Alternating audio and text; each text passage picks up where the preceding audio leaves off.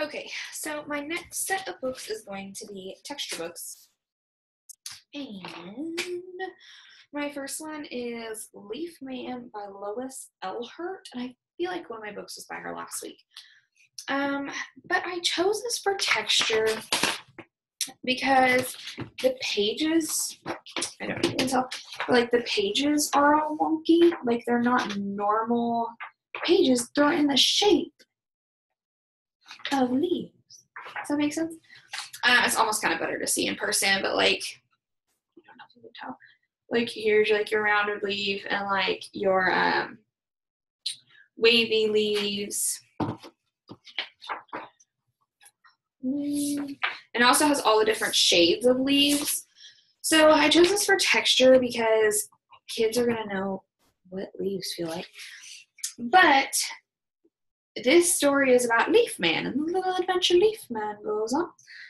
And I think this also is setting because it all takes place in different parts and it talks about all the parts. Toward the marsh, you blew over the fields. And so something that you could have the kids do was draw your own character flying over these specific spots. You can write them on the board. I thought that was kind of cool. But I mean, if you look at the, let me try to find a really good page because there are a couple really good pages in here. If you look at them, the way they're drawn, like I literally feel like I can feel them. And so I think this gives a very accurate representation of what leaves look like and feel like. And it's all these leaves and they have them labeled. I don't know if you can like see that they are labeled. And so I think since we have a list of leaves in the front and it's about Leaf Man, I think the detail to leaves brings so much to this book. Like I said, it's just a basic book about his different adventure. But I think the illustration and detail to the leaves are so important because now children can recognize these books or these leaves on their own when they're out on the playground or anything like that. So I think the amount of detail and the different shape of the pages and all that have been chosen, I think they all play a really critical role in how children will interpret these leaves because maybe down the road they'll be like, oh, that's a maple leaf, and I know that because of the illustration of that book. So I think texture when you're teaching children something like this is so important to books. So I think the author did a really good job of that and portraying each leaf, but mixing the storyline with it, which is kind of cool. So that is my take on Leaf Man. And man, my next one about texture is Where the Wild Things Are. And I chose this one for texture because of the way the illustrations are made.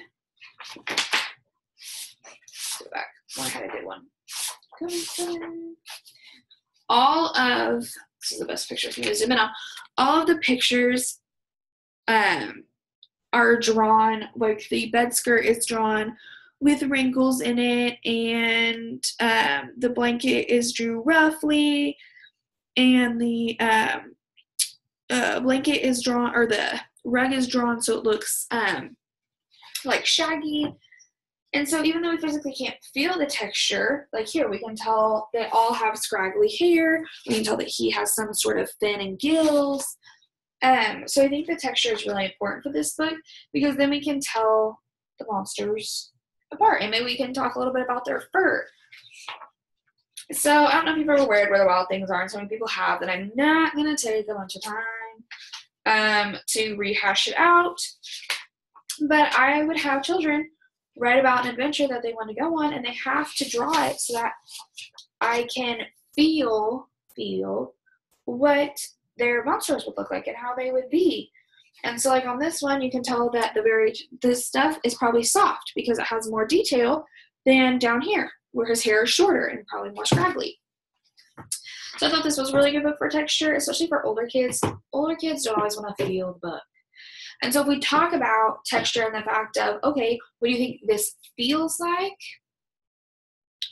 And then you loop it all in. He went on an adventure. Tell me the steps of his adventure, tell me the plot map of his adventure, anything like that. I think those are all excellent literary elements. And storytelling should basically just be a literary element because it's so important.